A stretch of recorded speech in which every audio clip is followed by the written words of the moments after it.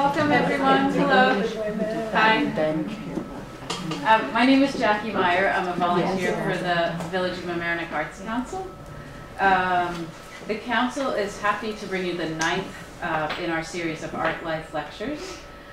This is part of our initiative to make art more visible to the community. The series continues on March 18th. We're going to have Sidar Arat speak on Islamic art. And on April 22nd, we have Jill Kiefer, who's going to talk about art of 1968 in conjunction with the community-wide read that the community is doing for the month of April of the book 1968 by Mark Kurlansky. And we are also planning a talk on Baroque music and the harpsichord. So that's in the future. The Arts Council also organizes Poetry Live, the 4th of July concert, and the summer Sunday concerts on the Sound, among other events. So we're quite busy. It gives me great pleasure today to welcome Kathleen Reckling. Kathleen joined the team of Arts Westchester in 2011, and since then she has managed over 40 curatorial public art projects at Art Westchester's gallery and non-traditional spaces. Reckling was the curator of the NEA grant-funded exhibitions Crossing Borders in 2015, She in 2016, as well as the NYSCA grant-funded exhibition Give Us the Vote in 2017. In 2015, she was named one of Westchester's most influential business leaders under the age of 30 in 914 Inc.'s Wonderkins edition. Before Arts Westchester, Kathleen was a curatorial assistant at the Smithsonian National Museum of the American Indian and a curatorial intern at the Museum of Modern Art. She holds a bachelor's in economics and art history from Columbia College and a master's in art history and art criticism from Columbia University. So let's give Kathleen a warm welcome.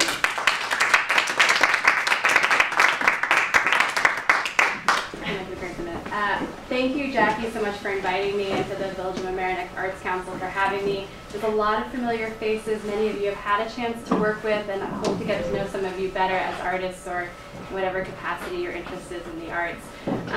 So my talk is called 5 Women Artists You Should Know, and we're going to play a little game. Who aren't Frida Khalo? So we're going to play a little game to start. That's why Jorge is here. Jorge is my traveling garden gnome.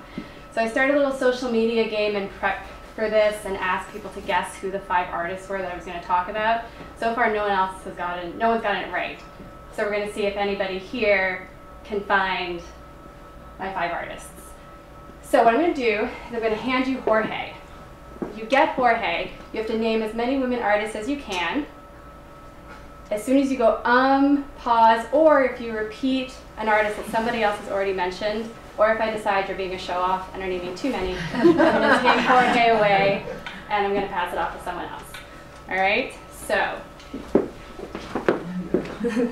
All right. Here's how I'll do. I'll give you a you're getting it. All right, I'm going to give you a second. Ready?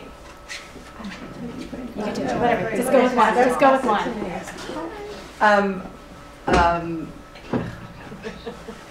The first one's always the hardest. Perfect. I think you have the greatest American artist. All right, don't worry. All right. You, Giorgio and Keith. Yes, that's what I was saying. I was going to say Louise, but so was I.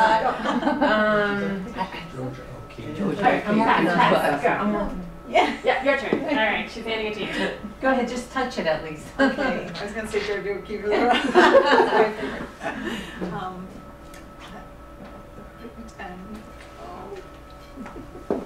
Passing. This is hard, right? Yes. It's hard. Good. Got another? No. All right, fine. All right. Shockingly difficult, right? Yeah, I think what they paint, like 1920s, that lady based in England who painted a great, I can't remember her name is, We'll take it. Artemis Good. Okay. All right, good job. All right. Everybody I know can say. All right. So that proves a point, which is that it's very hard for people to name Kara Walker. Kara Walker is a great one. So I'm not talking about any of those. Wow. But it's very hard for people to name 5 women artists. typically, if you were to do this and ask people and put them in a corner and say, name 5, the 5 that are probably most likely to come up are Frida Khalo, Georgia O'Keeffe, Yayoi Kusama, particularly right now with her infinity rooms, everyone's lining up to get their Insta shots. Cindy Sherman, right? And probably right now, Amy Sherald. So I'm not talking about any of those either. The 5 that I am going to talk about, though, are Emily Carr, Lorna Simpson, Toyin Oduatula, Zoe Buckman, and Alexandra Bell. And so I picked these artists for a few reasons. One, Emily Carr is Canada's Frida Khalo. So if we did this exercise in Canada, and if Emily Carr wasn't the first name out of your mouth, you lose your Canadian citizenship. You're sent out of the country. Lorna is a highly influential artist. She sort of broke the door open for conceptual photography, but also for women of color in the art space. Toyin, Zoe, and Alexandra are kind of in the emerging artist space. They're all sort of in their 30s, but you will have seen them in the news, New York Times, Vogue, New Yorker, all within the last year. In fact, all of these artists have been in the news outside of, say, arts news within the last year. So Emily Carr is the only historical artist I'm going to talk about, meaning that she's the only one that isn't still living and working. The others are all living and working. Oh. So Emily Carr, like I said, she's Canada's Frida Khalo. She was born and died in Victoria, British Columbia. So I first got to know Carr's work when I was actually out in British Columbia. There's Jorge. He got to take some photos with some contemporary First Nations totem poles. So just a little lingo. In Canada, Native Americans and Indians are referred to as First Nations. So that's the term that I'll be using while I talk about Emily Carr. The picture on the right was one I took at the University of British Columbia in their Museum of Anthropology, and that's a totem from the Northwest Coast village. They're pretty spectacular, and it's hard not to feel very small at their feet. And so I sort of owe Carr and the Northwest Coast a lot because that's what really got me interested in talking about art and working on art. So Carr, she said, "Oh, the West, I'm of it and I love it." That's a picture of her later in life. Carr was an active painter throughout her career. She grew up in Victoria. She got some training in the US down in this San Francisco area, and then eventually went and did what most artists did at that time, which was go to France. Except Carr really didn't like to speak French. She didn't speak French. So she actually stayed outside of Paris and studied originally in Brittany. So like I said, she's Canada's Frida Kahlo, but if you were to pick someone to play her in a movie, it would more likely be Judi Dench rather than Salma Hayek. Judi Dench is a badass, so that's appropriate. But also Carr really came into prominence when she was in her 50s. So her first sort of series of paintings that she's really famous for are these very impressionistic, very light-filled paintings of First Nations villages on the west coast of Canada. You can see the inhabitants of the villages. There's a lot of like softness about them. And she kind of went about documenting First Nations life with a lot of vigor. She was prolific. She was also earning a living as an art teacher. This is another painting from that same period, and you can see this is a watercolor. Sort of really, you can see the strong influence of kind of the Fauves, the Impressionists, some of the Post-Impressionists that she was working around when she was in France. So these are both of these paintings are from 1912, a year after she returned from her time in France. But she basically spent 15 years working in complete isolation. British Columbia, sorry, yes, go ahead. Do you mind? Is it oil on canvas? This one is. Okay. This one is watercolor. So British Columbia was actually the last province in Canada to be settled. So when she was in the early part of the 20th century, in the 1910s and 12s, It was fairly uninhabited by white European settlers, and there was a larger indigenous population. But at the same time, you kind of have like the Edward Curtis syndrome in Canada, which was basically that people felt that the Aboriginal tribes were a dying race. Let's go out and document them. So she was kind of part of that group, but she was very sincere about it because these were her neighbors. These were community members that she grew up with. She was given the name Clee-Wick, which later became the title of a memoir, and that means laughing one. So she was very well liked. Her career totally changed in 1927. She submitted 65 paintings for consideration for an exhibition that was meant to expose the world to the wonders of Northwest Coast First Nations art. 31 were accepted. And so Carr made her way out to Ottawa from Victoria. It's a really long haul at that time, to attend the opening of the exhibition. So her paintings, which you can see, there's one and there's another, were installed alongside works by First Nations artists. And there was a really cute little snippet from her diary that I have to share. She said, "I long to do some hanging. Ugh, men talk and squint and haggle so long over hanging." She felt she could have got it up a lot faster than the gentleman did. She was probably right. And I only say that from having to hang a lot of artwork. The exhibition was really well received. However, so the day after the exhibition, Carr did get a nice mention in the newspaper. And the writer said, "Working for 15 or more years without recognition, it must have been some source of keen gratification to her and everybody interested in the preservation of Indian art that she has at last been discovered." That was it. Carr was pretty pissed because nobody paid attention to her work as a work of art. It was treated as basically a photograph, a sort of documentary material. On the upside, this brought Carr into this circle called the Group of Seven. The Group of Seven were the rock stars of Canada's art world at the time. They were 7 men, all British born, mostly working in the province of Ontario, and they were painting Canada's big wild, basically without any evidence of human interaction, right? So Carr, we saw in her earlier paintings, the totem poles, the people, the villages. She saw nature and man kind of living together out in the West. And much like our Hudson River School painters, the Group of Seven were like, let's just paint the trees.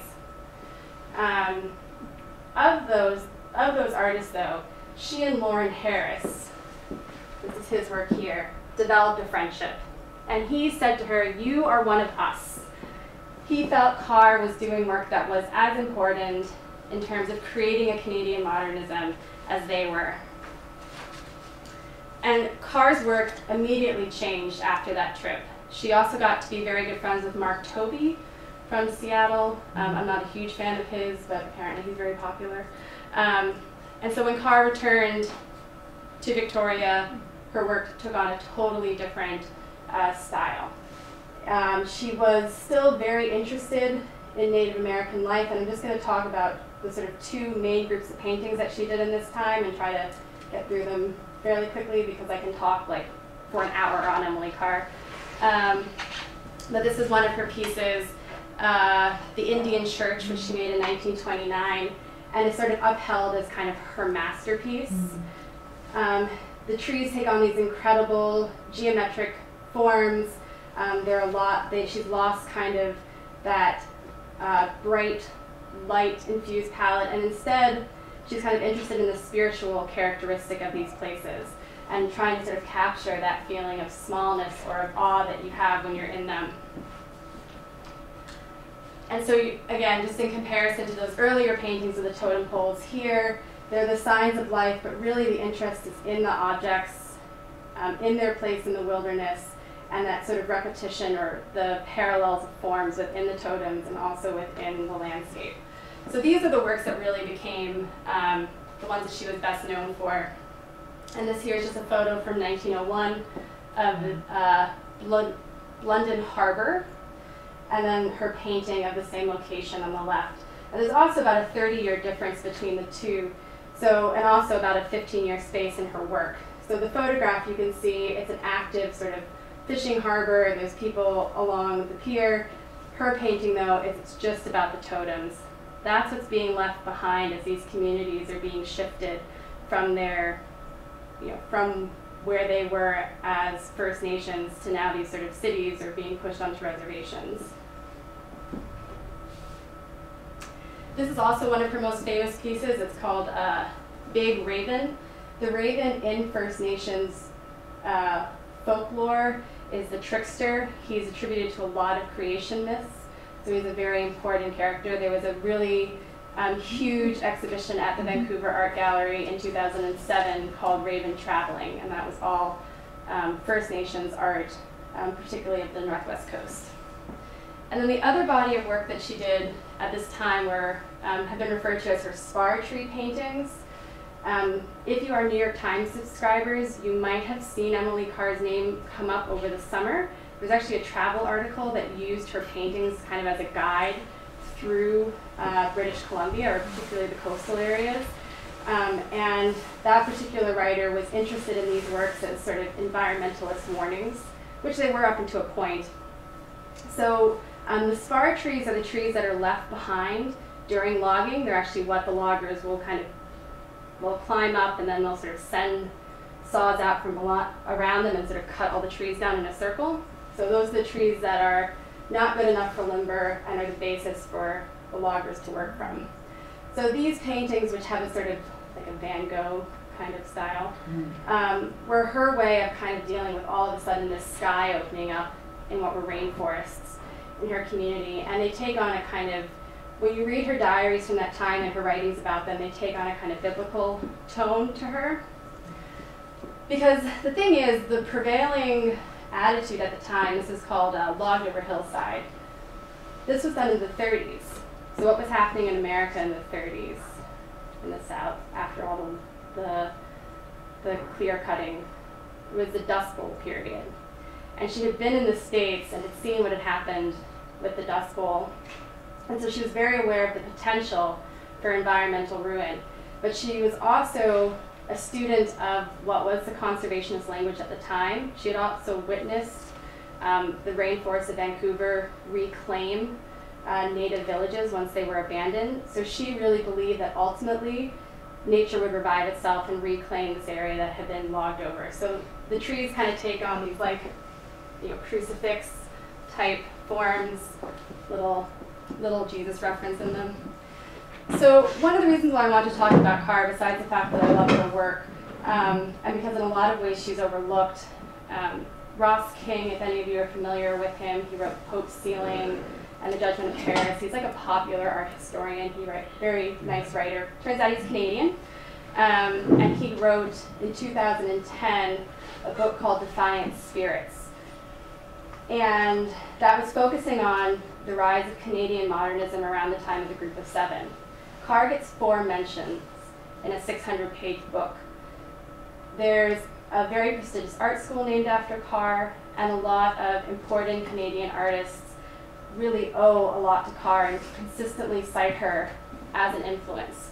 So it was a little bit of a elimination in the sort of writing of the popular history. So one of those artists that frequently references Carr is Jeff Wall, conceptual Canadian photographer who's one of the top-selling Canadian artists. Carr herself fetches around 1.5 to 3.5 million at auction, but her work doesn't come up that regularly for auction. So this is a work by Wall where you can see a little bit of parallel between her works, her spar tree paintings. And he says Carr was an originary force of modern art in the West, representative of traditions in which all of us who work here are in some way or another involved. There's other First Nations artists who grapple with her legacy. In the 90s, she kind of fell out of favor. Right? She was a white woman who was painting indigenous populations. And as there was a rise in Canadian art historians and First Nation Canadian art historians, they were kind of looking at her through a post-colonial lens. But eventually she was sort of reinstated as valuable because she was coming at it as an artist of her time, like a woman of her time, and was really sincere about caring for these people. She wasn't Gauguin, like heading out to Tahiti and, you know, giving, sort of butchering the language and like plopping it on titles. She was a little bit more of the West. So, now we're going to meet Lorna Simpson. Is anyone familiar with her work? Lorna Simpson is probably one of the more important artists working right now. It's a little bit about her work, and it's an important setup. The only thing I can hope the viewer will get from the work is something about the structure of the work. I would be asking too much, I think, for them to get my exact intention. So that should already give you an idea. We're going conceptual here. Lorna was the first African-American to represent the United States at the Venice Biennale, and that was in 1990.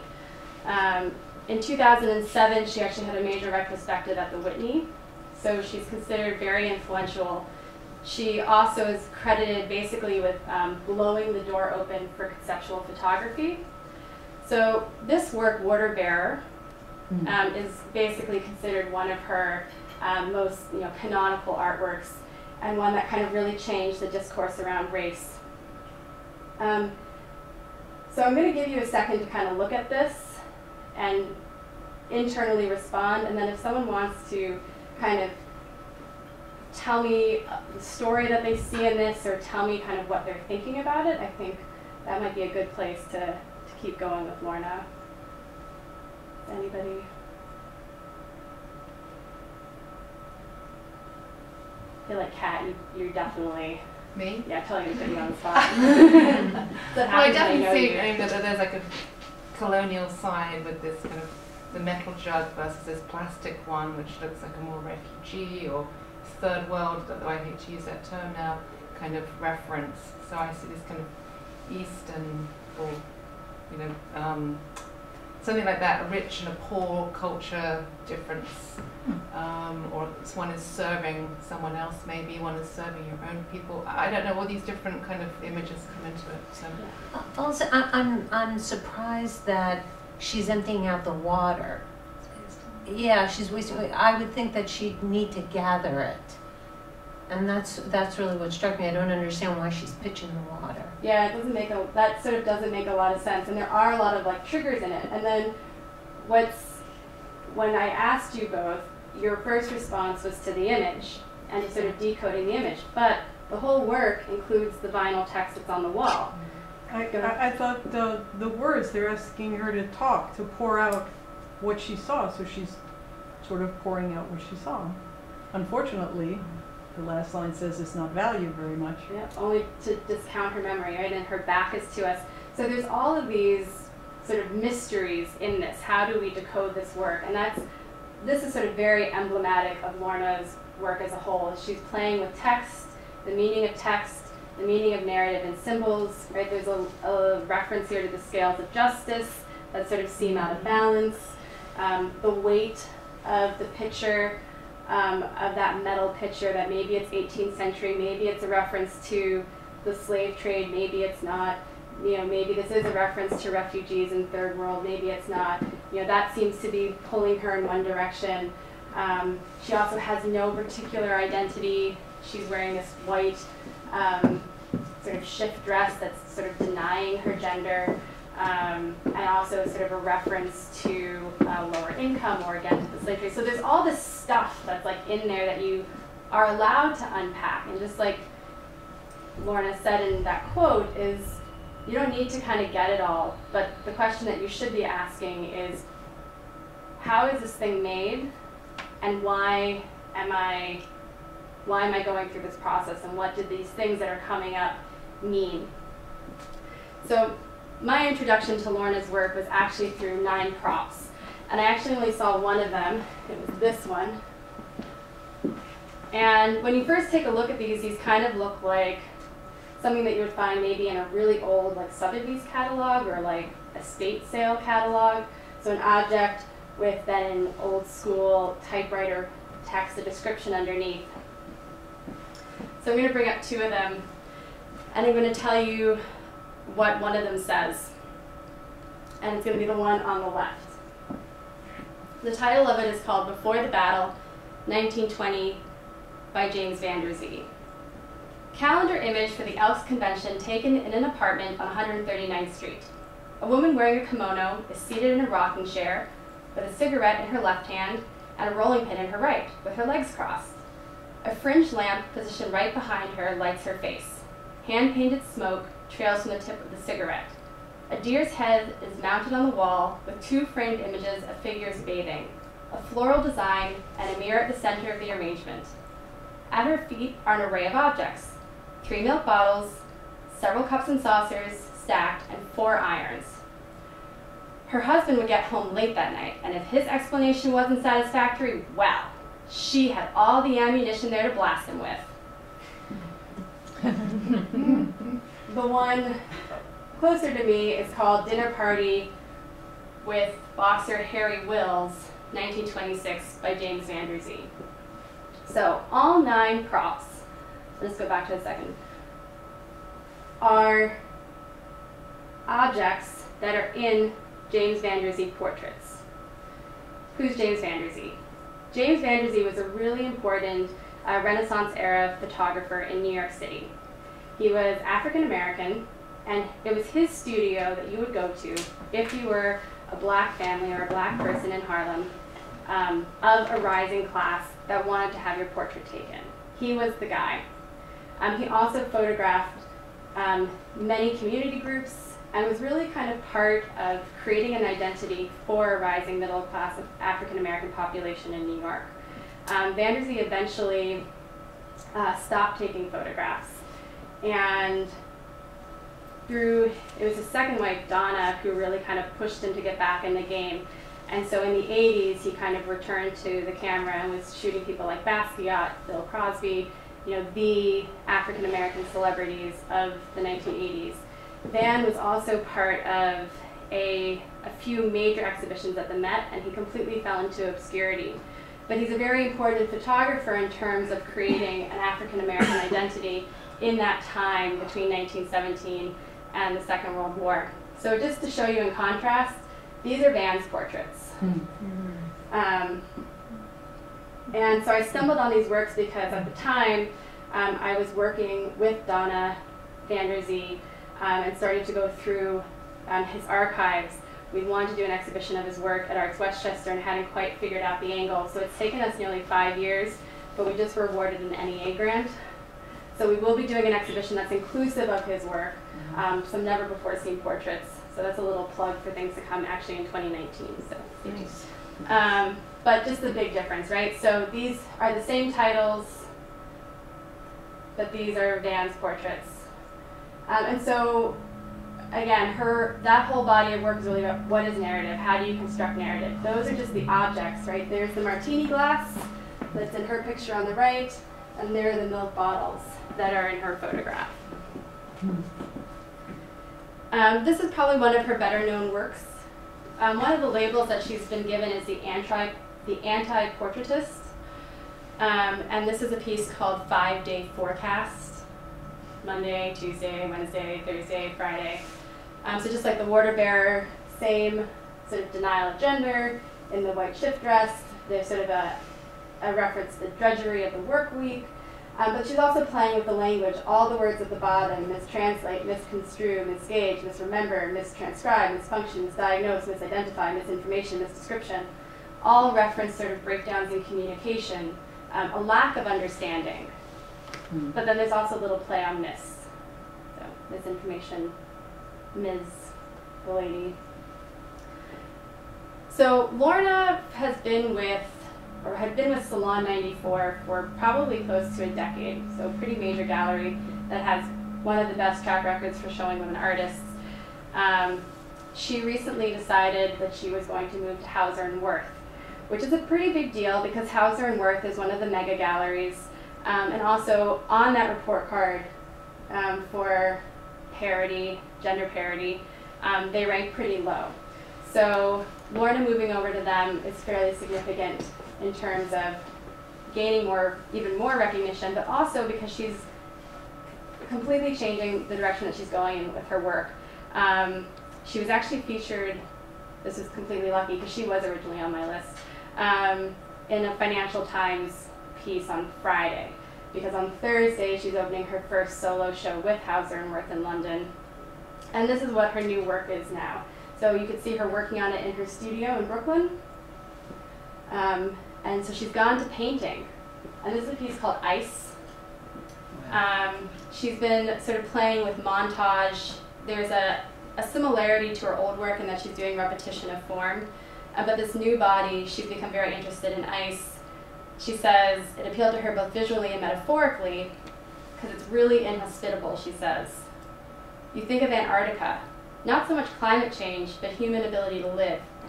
That became a lens through which I see America at this moment. And so much of her work really is about an American race experience. One of the things that she's also credited with doing is kind of blowing open a conversation about race where it's not about performing blackness, like what does blackness look like, so much as what does blackness feel like, what do people that have particular experiences think, so to sort of then go into a direction of painting, using ice as a kind of metaphor for the American experience is interesting. So I'm pretty excited to see what all of these works end up looking like. But one of the things that's really exciting about her is that she is so malleable as an artist. The works I showed you were mostly from the 80s, but she has another series of collage that integrates color, that she pulls a lot from Ebony magazine. So definitely spend some time with her website because that's really a small sampling. She's quite a chameleon. So Toyin Odwatula is only 32. She was born in Nigeria and she lives and works in New York. And in many ways, she is a student of someone like Lorna Simpson. She's interested in narrative, in blackness. You may recognize her because today she has a solo exhibition closing at the Whitney. And so that's Toyin on the left. That's Ujiko Hockley, who is a new curator at the Whitney, which was a pretty big deal because Hockley is a young woman of color. She was put into a newly created position at the Whitney. She will be curating the Whitney Biennale next year, or biennial next year. She rolls in a pretty awesome circle. Toyin is represented by Jack Shaman, which is one of the heavy-hitting galleries, but particularly they focus on artists of color. And Hockley's husband is Hank Willis Thomas, who that name will come back if you're not familiar with it. I'll circle back to it a little later. So there's quite a few connections here, which maybe isn't surprising since most of the artists actually that I'm talking about live and work in New York. And so one thing that I definitely give the Whitney a lot of credit for when we talk about underrepresentation of women and underrepresentation of people of color, the museum is really making a conscientious effort to bring in those marginalized voices, but they're bringing in outstanding people. They're not just trying to hit a quota, they're doing it right. And Toyin's work is pretty stellar. So I'll show you this is a little bit of her earlier work. This is all done with marker. And I'm just going to flip ahead to the next slide and I'll come back. This is to give you some idea of the scale in a gallery setting. So these are not small. The actual dimension on this piece called Quality Control, which is from 2015, is 64 3/4 inches by 41 5/16 inches. So my artists in the room will kind of know how big that is.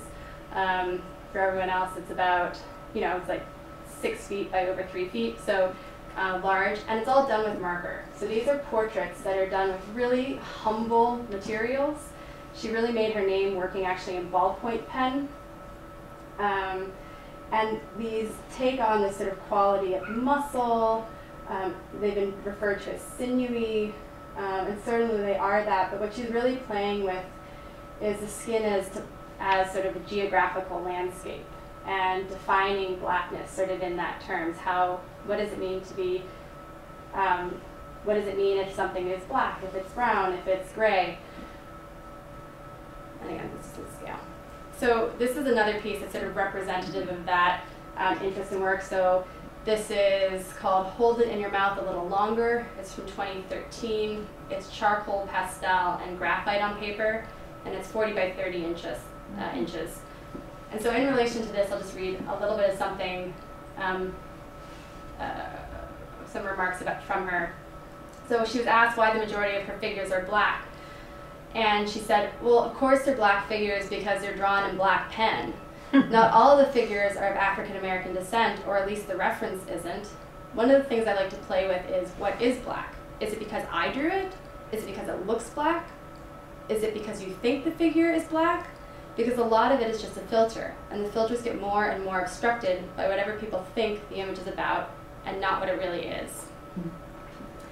So this piece kind of got Toyin a pretty big following because it was used on the set of Empire. So I don't watch Empire, but I hear it's like Fox's best watch show, and that it has a massive following, and that also apparently the creator and the writers and the set designers are really into art, and so they have some really big name artists who have work as part of the set design, including Kehendi Wiley, who, as we go through Toyin, if you're familiar with his work, which, given his recent portrait of Barack Obama, hopefully you become a little familiar with it. So she's in good company on the set of Empire. So she picked up a few more Instagram followers, which she's a millennial, so she probably had a lot anyway. But this is not the work that's being shown right now at the Whitney, or, you know, up until the end of today. So I'm putting this big block of text up, not because I expect you to read it, or not because I intend to read it to you, but because when you walk into her exhibition, which is called To Wander Determined, you see this text printed on an 8.5 by 11 piece of sort of creamy paper with an official looking seal at the top.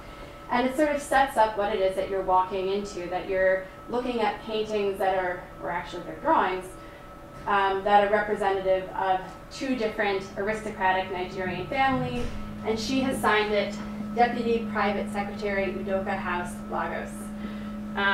So that sort of sets the tone for what you're going into. You're going to walk into this sort of fabricated world with these characters that she's created, in environments that she's created. So these are just two of the works that are part of this body of work. And you can see she's now gone from the very controlled, only the gray tones, only the black, to this sort of full Technicolor palette. And she's brought in a lot of detail in terms of the clothes, trying to sort of, you know, what makes upper class, what makes aristocracy, what materials, what objects, what positions, what poses define class. You know, is it that you have a room full of family portraits that have been painted by someone else? Is it the way you dress? Is it the way you carry yourself? These are all kind of questions that are at play within the works. One of the things that I think is really exciting about these is they're done with chalk pastel and graphite and charcoal. And they're really big. Scale is something that I'm generally very interested in, and you can sort of see that I'm trying to show you scale, and when I get to my last artist, that'll be even more important. So they're big. And so this is all done with what would be sort of humble, you know, the things that you start using as an art student. Not what you typically expect for monumental portraits, particularly of, you know, wealthy, noble families, right? You would expect oil, you know, maybe nowadays, maybe acrylic, but, you know, it's the oil painting is the painting of, you know, of the family portrait. And these are just some other installation shots from To Wander Determined. And so there actually you can see is another sort of letter that she wrote that's on the wall next to one of the other characters in this narrative. This is, I think, one of the ones that's probably been the most Instagram from the exhibition, and is probably one of my favorites. It's called Newlyweds on Holiday. And it's so phenomenal because of all the different textures and patterns that she plays with. So you can see sort of references to Nigeria. You can see references to an artist like Wiley. You can see references to the Renaissance, and then like a very contemporary, like, you know, high-end aesthetic in how they're dressed and how they carry themselves, and that they are a same-sex couple. A few things I forgot to mention about Toyin was that she, besides the fact that she was born in Nigeria, she started her arts education in Alabama. So that's kind of a, I guess you can call that a bit of a culture shock. So, you know, she is someone who is in a lot of her own ways a migrant. You know, now she's living and working in New York. And so the idea of to wander determined is kind of interesting when you think of her own biography.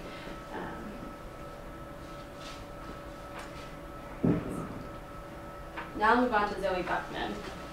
Zoe Buckman is also 32. She was born in London, and she lives and works in Brooklyn. So Zoe is frequently appearing on lists of kind of activist artists to know now. She's also a really keen dresser, and really shows up in Vogue a lot, both as an artist but also as a little bit of a, you know, contemporary style icon. She says, because we're in a new world and we're in a new world and the only answer is to stand together and act relentlessly. And her artwork is relentless in that it's really about the condition of women now. Several of the pieces have become sort of rallying points for women's marches. And I'll go to that first piece that is kind of her best known. This is called Champ. It's a neon uterus with boxing gloves for ovaries. So this piece was made in like 2015, 2016. It would actually travel to the Democratic National Convention and was there. Apparently it got a little busted up in transport, but it's okay and back on display. But it has become a sort of, again, like rallying point for issues around reproductive rights. She has recently, and when I say recently I mean like last night, she was awarded a public art commission to put this outside on the Sunset Strip in California, but it's massively tall. It's about 3 stories, and basically it's just at the top in this circle that's going to rotate naturally over time, and the leather boxing gloves have been replaced with fiberglass boxing gloves, so it'll be a little bit more durable to the elements. And so, you know, the boxing gloves, the battle for women's rights, the battle for reproductive rights. So it's turning into a sculpture. Yeah, so this has been mounted both as sort of a freestanding that you can walk around, but also I've seen it up against a wall. And the piece that's her public art piece is basically, this has been placed inside a circle and it's on top of a giant flagpole. And so that circular part is going to just rotate naturally to the elements so that all sides can eventually be viewed by passers-by. And so that just like went up last night. Where on Sunset, do you know? I will double check on her Instagram feed. I can look, thanks. This is another piece of work called Every Curve. And she says it explores the contradictory and complementary influences of feminism and hip-hop in her upbringing. So just like any good child of the 90s, she was really into Tupac and Biggie. Hip-hop has a lot of misogynistic lyrics, but she also found some empowering lyrics. Tupac and Biggie, both no longer with us, no longer making music. She uses these vintage pieces of lingerie, items that are held close to the body, that are supposed to signify femininity, sexuality, and then she hand embroiders the lyrics from these songs, and she's picked everything from text that's violent and misogynistic to what she says is wholly sympathetic and pro-choice. So perhaps something like this: I swear I'll never call you bitch again. And so these are individually standalone pieces, each garment, but this is how she really conceived of it as a full installation. So you can see there's legs with hosiery on them, the negligees, and so it really when they're hung like this, they kind of take on a body form again. They're not these sort of idle objects in the bottom of a drawer in a frame. They become animated. And again, there's kind of stories that go with them that maybe as a viewer you'll kind of impose when you see the lyric. So Zoe actually was in our exhibition that just closed a couple of weeks ago, Give Us the Vote. And this was a piece I really, really wanted. It's called Let Her Rave. And the title comes from a Keats poem, which is Ode on Melancholy. And the particular line in the poem that she was influenced by was, "Or if thy mistress some rich anger shows, imprison her soft hand and let her rave, and feed deep, deep upon her peerless eyes." Zoe likes to box. She goes to the boxing gym pretty regularly. But she doesn't really know what to make of this. Imprison her soft hand and let her rave. The idea of potentially confining a woman and letting her lose her anger. And feed her deep, deep upon her peerless eyes. So these collection of boxing gloves are actually covered with fabric from wedding gowns. And so sort of in that, you know, a lot of kind of loaded connotations. Her own biography, she was married to David Schwimmer of Friends. So she might also be familiar because they were frequently at things together. They are no longer together. And so I'm not sure where this body of work falls in her going through that divorce. But certainly the work raises a lot of questions about the institution of marriage, and is that confining for women or not? And I was interested in these who Give Us the Vote because that was an exhibition that was inspired by the women's suffrage movement. And one of the things that the suffragists did, besides getting women the right to vote, was they changed a lot of legislation around women's rights to have access to their children and their rights in marriage. Some of the first laws that were passed that allowed women to be able to care for their children after a divorce were made by the suffragists. And also white is frequently associated with the suffragists, so that was kind of why I wanted it. Unfortunately, it wasn't available. One of the other things about Zoe is she is an artist that is part of the Super PAC activist group Four Freedoms. So I mentioned Hank Willis Thomas earlier. That's Hank. Hank is one of the founders. He does everything. Next to him is Eric Gottsman. Eric is actually just joined the faculty at SUNY Purchase, which we're all very excited about in the area because he's an outstanding and highly regarded photographer. Behind him is the former sort of director of Jack Shaman Gallery. She's left and started her own gallery, so you can see how much the art world is really quite small, particularly among certain types of artists. So Four Freedoms was an activist group, or Super PAC, where they were using the Super PAC model to give artists an opportunity to be activists, to get engaged civically, and to get people out to vote. Four Freedoms comes from an FDR speech, the inalienable human rights of freedom of speech, freedom of worship, freedom from want, and freedom from fear were the four freedoms that FDR named. So as part of this group, the Four Freedom artists created work that was auctioned to raise money for the Super PAC, but they also created work that was part of an advertising campaign. So Zoe's best known contribution to this was a billboard that was placed outside of Harrisburg, PA, and Grab 'em by the ballots. So that's as what it was, a billboard. This is what it was at Arts Westchester.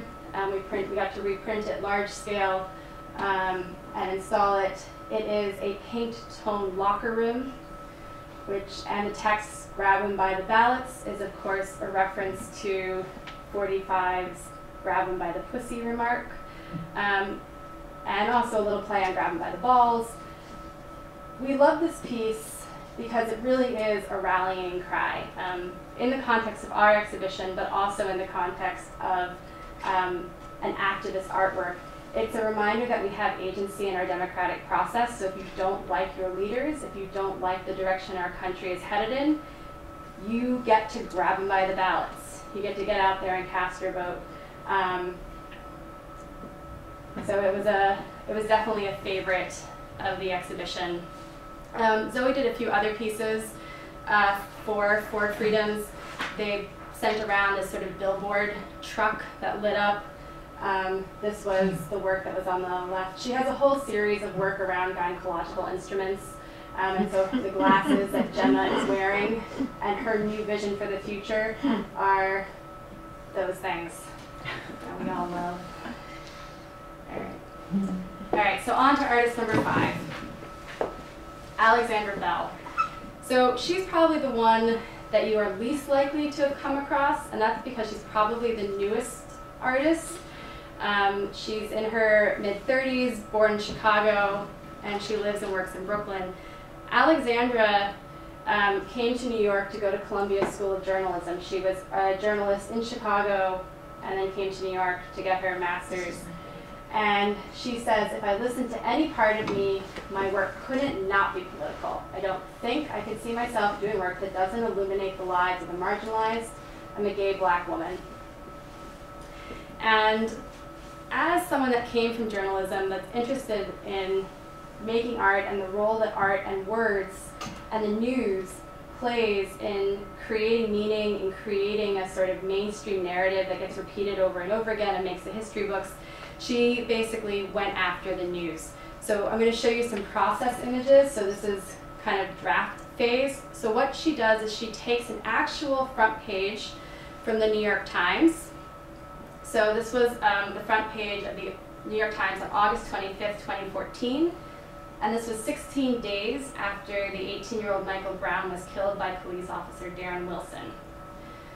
So what she does is she very critically looks at the original front page for these inherent biases that we don't really all the way understand are there in journalism, but are, right?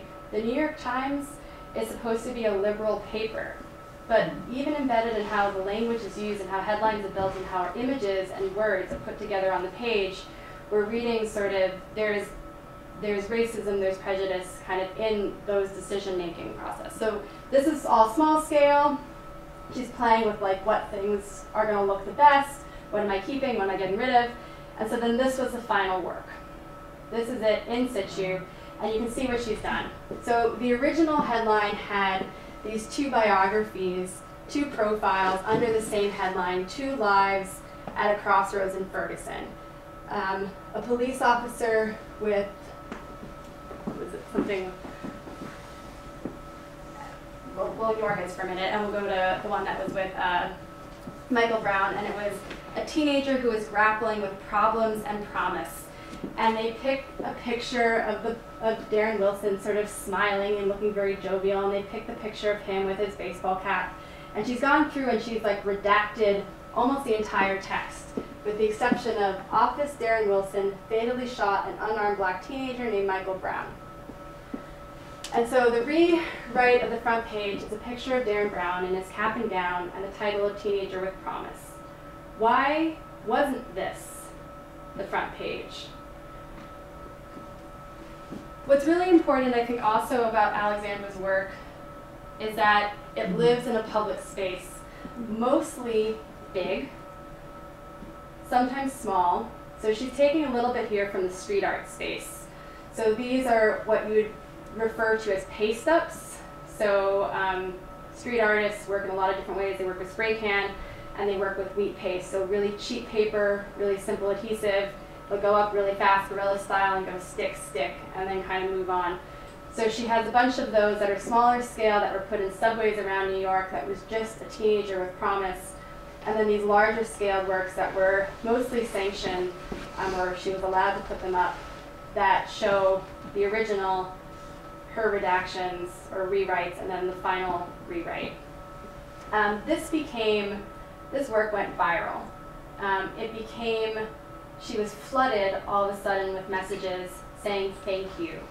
And all of a sudden she was in the New Yorker. She was in the New York Times. The New York Times did a spotlight on her. They never apologized for the editorial decisions, with the exception, and this wasn't because of Bell, one New York Times article referred to Brown as no angel, which they later said was a regrettable mistake.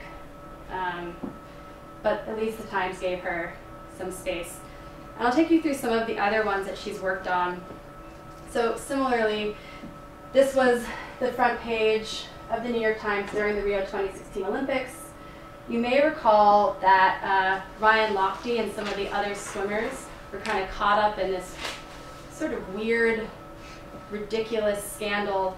They had lied about being held up at gunpoint to cover up the fact that they had vandalized a bathroom.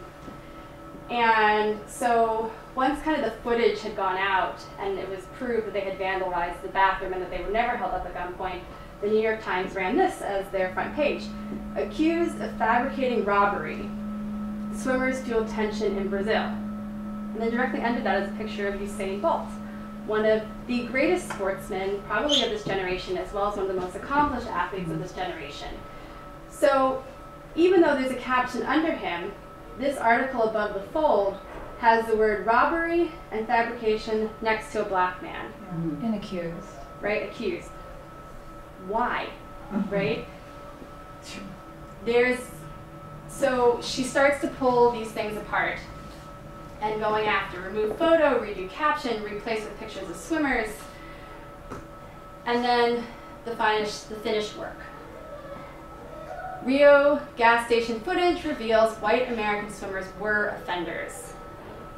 Olympic threat, CCTV footage taken from Shell gas station outside Olympic Park proves Ryan Lochte above. Robbery claimed to be false. Right? And this is probably my favorite, but also points to it. Front page of the Sports Sunday section. McEnroe 58 and still fussing. Why are we spending any time talking about him when Serena is 37 and still winning, right? So, right? So obviously Alexander and I are on the same page. Sounds like many of you are with her. So this is what she's doing in her work, and again, these are large scale. When we're reading the paper, especially now with so many portable devices, you know, it's a very personal process of getting news, right? Our newspaper, maybe we've got it spread out at our table, but it's just us looking at it. If it's on our device, if it's on our news feed, it's like here, it's just us. The importance of putting these works so big and so out in public is all of a sudden it becomes a community conversation. So we get to look at these things and we get to kind of scoff and we get to have our commentary on it. And together we get to kind of realize these embedded prejudices that are in the system, or just have a conversation. Why? Someone can very easily say, well, you know, Usain Bolt, he's got his own caption. You know, that's how the paper's set up. There's like the headline, there's like the left column story, there's the right column story. That's just the way news is written. But that's exactly it. That's just the way news is written, and that's what she's trying to point out. One of the things that she's interested in is not that people of color are villainized in the media. It's that white criminals are softened. That she doesn't necessarily feel it comes from a mean place. But one thing that she speaks to is the fact that before slavery ended, there were between 1,500 and 2,000 daily newspapers in America. That's a lot, really. And so even before abolition, there was a sort of way of reporting things, and we kind of lost track of how the news is shared and written, from broadsheet to news feeds to even curated news based on things you like and are supposed to be interested in. And journalism is supposed to offer a solution to problems. It's supposed to give us the news, all the news that's fit to print. But she points out the news has a point of view. Even the most liberal of papers that maybe right now feels like a salvation in a time of not a lot of salvation, it has its own biases, and we need to really question how we're getting information and how stories are getting told. Does she have to get any kind of copyright permission to do what she's doing? That's Just wondering. that's a good question. I'm just wondering about the original author or writer, or reporter, sorry. Does she have to ask permission to not only, from the New York Times, but from the original report? I haven't heard anything yet of the Times coming down on her in that way, and I'm not sure what things live in public domain. Yeah, because if it's a photo that she's taken of the front page, it's very different than a reprint of the front page. So there's like gray areas like that she can probably negotiate around. I've talked to Alexandra about her work because I'm hoping to work with her for a future exhibition. But that one hasn't come up, and I will actually ask her that. Like I said, the New York Times did interview her, so. Which right, but which I'm sure they're fine about, but it's just an interesting question. If she studied journalism too, I wonder if a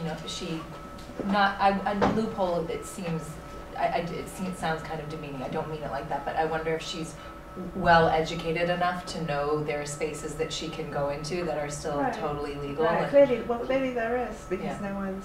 Well, and the other thing is, I think probably the format that it's taking. So it's not that different, really, from other types of appropriation art, where either you're cutting something out of a magazine and using it within the within a collage, or you're actually, again, taking like a screenshot of something and using it.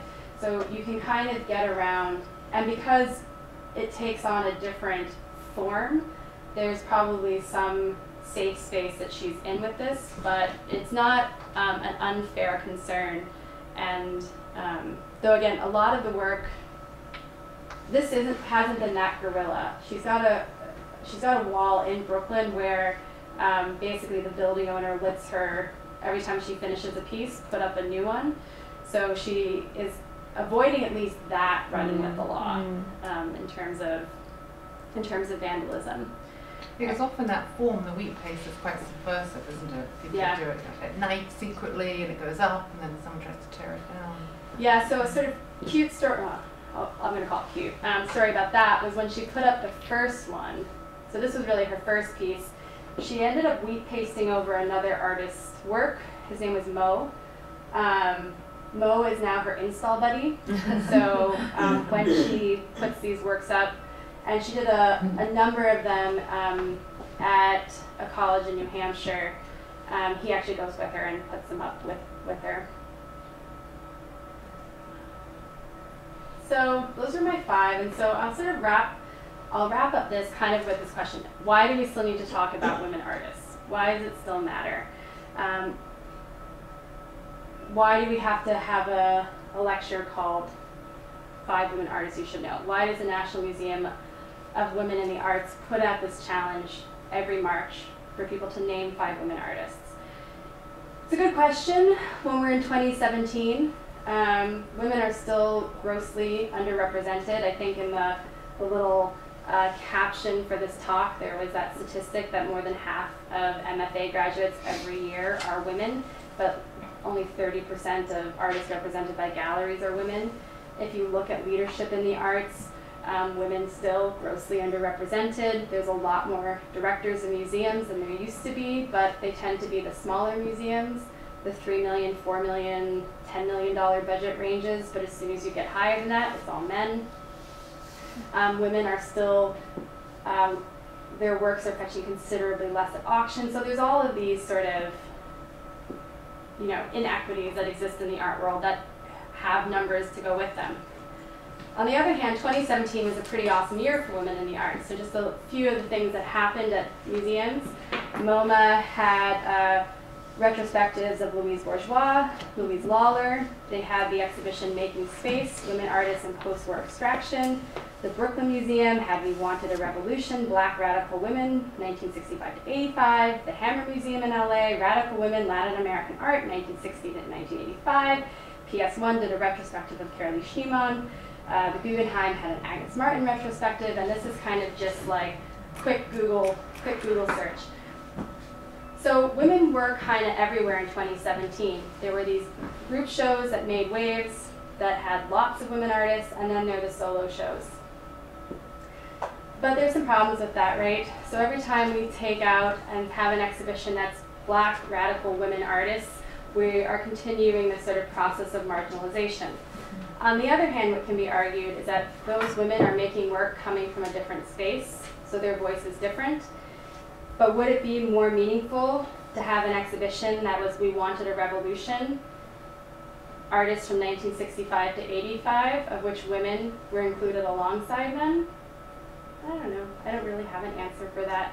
But I think the long-term goal for the art world is not to have lectures that are 5 women artists you should know, but just simply 5 artists you should know who aren't Frida Khalo. So I will leave my talking at that and see if anyone has any questions, or if you want to have a conversation about either anyone that you saw or kind of anything related to this topic, or Arts Westchester. I wanted to comment on the New York Times piece because I'm a newspaper editor, and I graduated from the J School also. Specifically the one with the headline and the photo of Usain Bolt. I think this work is incredibly important, what she does, but I know the news judgment that went into that. You had that story with the swimmers, very big story at the Olympics. But look at the photo and the caption. I mean, what Usain Bolt did was the athletic story, you know, from the Olympics. With this kind of insight, I might have trimmed his photo and put photos of the white swimmers, you know. But that's the judgment that went into that. You got these 2 stories, I've got to give them equal prominence, and I don't want to give short shrift to what Usain Bolt did. But then I've got these dopey swimmers that have done their thing. Yeah, but this analysis is really good. Yeah, I think this is, I mean, these pieces to me, this has, you know, getting familiar with Alexander's work really sort of inspired an exhibition that I'd like to do down the road. But just the way, like, accused of fabricating robbery. So when I think of, like, Bell's work in relation to Simpsons, like, it's where does language fit in with images to construct meaning? But then the word choice, accused of fabricating robbery. What a roundabout way of saying, like, lying, right? Or why is it so soft around what it is that they did? Why not just be more direct about it? The image is sort of a secondary thing in some ways, because if you are a regular reader of the Times during Olympic season, like, that front page carves out a space, and it looks exactly like that right now. So during this past Olympics, they have the same huge picture.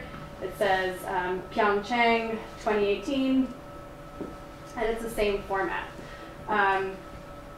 But it looks almost as if people aren't speaking to each other in terms of when they're making those decisions about what the headline is going to say and then what the image closest to it, because people are going to see them as going together when maybe they don't. It's misleading, period. Yeah.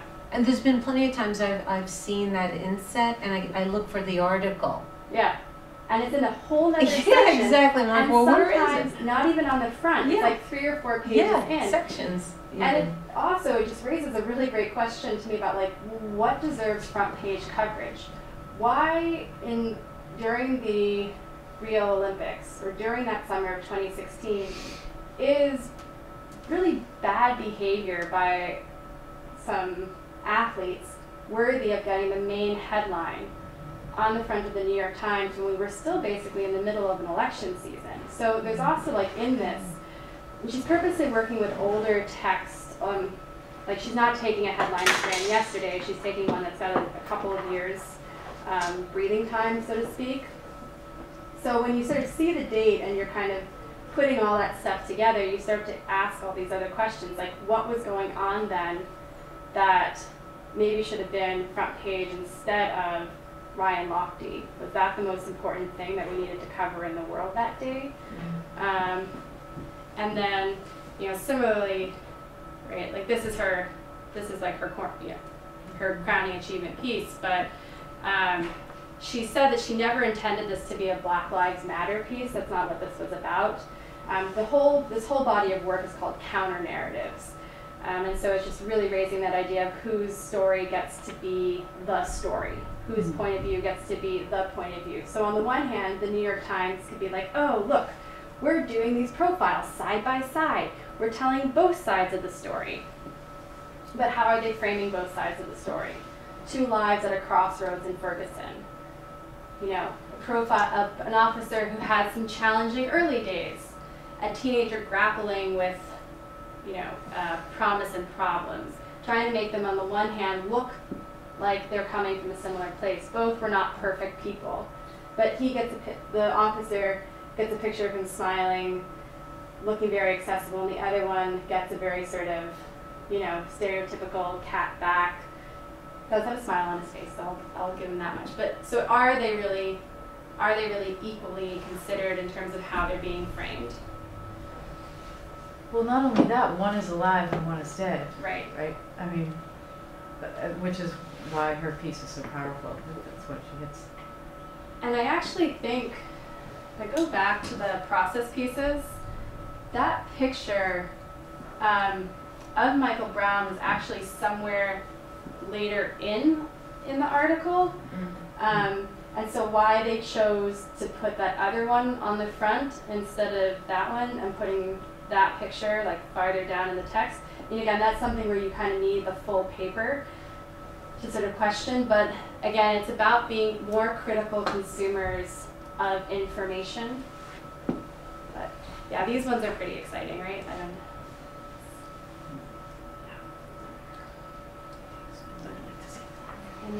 Any other thoughts or comments about any of them? Anyone want to see an artist again that they don't quite remember but want to remember their name or work? Do you have a list of them? Let me flash back up.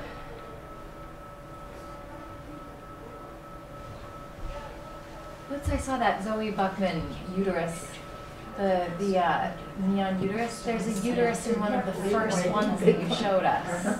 The boat. The two boats. There's just a uterus, right? Yeah. I know, right? Yeah, that one. Just right in the middle, right? I got that flashback when I saw the neon one. There was inadvertently a fair amount of pink that turned out, like right of Salma Hayek in a pink dress. Yeah, there's a list of the artists. Can you go to the other list, the more well-known five? All right, so we got Amy Sherald, who was probably well known in particular circles, but of course she painted the portrait of Michelle Obama that's been having a lot of conversation around it. So she's probably been in the news. So most people have a hard time getting past Frida Kahlo, so that sort of little experiment that we ran is not an uncommon problem to have. So getting to the 3 is usually easier than getting to the 5. So Amy is like, people would put in there because she's been so paid attention to. Cindy Sherman, this is her more recent work. I purposely didn't put in her film stills, which are her most influential work, but she's still such an active artist and continues to sort of deal with issues of femininity, aging, again, construct of wealth and identity. Yayoi Kusama. I picked this work to show you as an example, in part because right now she's probably, people are paying the most attention to her because of her infinity rooms. So these are these small spaces that you go into and they sort of have this infinite quality with all the mirrors, but also because of these small polka dot sort of critters that are in the bottom, and that's been a consistent theme in her work, which she started making art in the 60s. She blended a lot of performance art. And now she is this, really cool lady who I think is in I think she's in her 80s. She's done some great collabs with Louis Vuitton, and she's kind of a rock star and a character. But this is the work that's kind of getting, is making her really popular again. Georgia O'Keeffe, whatever, and then Frida. And I don't know, when I say that Emily Carr is kind of the Frida Kahlo of Canada, I think one of the things that's just interesting is how certain artists become these like rock star icons, where you do have Salma Hayek doing a biopic. She has a very interesting life, right? She had this incredibly strong body of work, but she is kind of the default when somebody wants to do an exhibition of women artists or of a woman artist. Like Frida's kind of the first one they go to. I think the first exhibition I ever remember going to of a woman artist was an exhibition of Frida Kahlo's work when I was like a teenager and my family and I were out in California. And it was very powerful, and it was really great work, but I don't really remember the next time that I went to an exhibition of a work by a women artists. The New York Botanical Garden, right? They're doing, flowers and Frida Khalo paintings for like the 5th time? Probably not, that's probably not being fair, but definitely not the first time. But why has that happened? What makes her work so approachable or so interesting, or her bio so interesting that she completely eclipsed everybody else? And I think that just asking that question is important, and I don't think it needs to be answered, but why? And this is kind of what all of these artists are doing in their work, and kind of why I gravitated to them. It's like, well, why this story? Why these people? So like Emily Carr has a prolific body of work. I'm not the person to say that it's on par with Frida Khalo, but it's just interesting how she isn't in the same place, at least in terms of, the American, the textbook that I have on American art. The Group of 7 doesn't make any appearance, and Emily Carr doesn't make any appearance, but they're both, they're both groups of artists that were working in North America, but they're not, let's talk about Jackson Pollock, let's not talk about this thing that's happening north of the border, but we can look south of the border, but not north of the border. I'm half Canadian, so if that doesn't show that wee bit of prejudice. Things in Canada, there's things there besides maple syrup. There's some really great art. I also think that the boxing gloves covered in wedding dresses, I mean, to me there was obviously a kind of latent violence in that image. Oh, yeah. And you didn't mention much about violence, but it seemed to be kind of built into those. Oh, for sure. The idea of using boxing gloves, which is a controlled and yet ultimately violent fighting symbol. You're aiming for the TKO, or to put them on the ground. Yeah. So there's a lot so of. It's kind of terrifying in a way. It is. It's very accessible and it's kind of pretty, but then you realize that it are these boxing gloves that are at weight. What are they going to be used for? So as I mentioned in Zoe's own biography, she goes out and she boxes, and she's frequently posting pictures of herself with black eyes. So obviously she needs to go to a few more classes, but so there is a inherent violence in that these women or these characters maybe have to arm themselves, like what. But she's very stylish as well, so she's very feminine and powerful at the same time, and I think that's everything she poses and shows. Absolutely. About it. Even the vices that she made, all in pink, so she's very almost sweet, but tough. Exactly, and that's I think why her work is really approachable. When you look at kind of her website and you look at the body of work, she plays a lot in these candy colors, like the pinks and the lavenders and these sort of traditionally feminine tones. But there is a toughness in her work, and even in that quote that I put up, that we have to stand together and act relentlessly. And so that neon has this sort of luxurious, intoxicating quality, but then the area that's supposed to be ovaries are these boxing gloves, and whether you want to read it as these little eggs that are going to come out are going to be ready to take on the world and fight, or whether it's that women have to fight to keep the right to control how their body is used.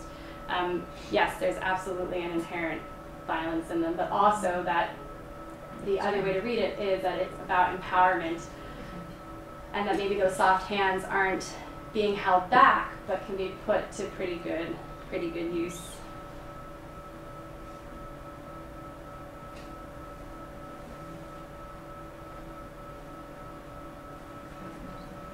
Thank you. Thank you.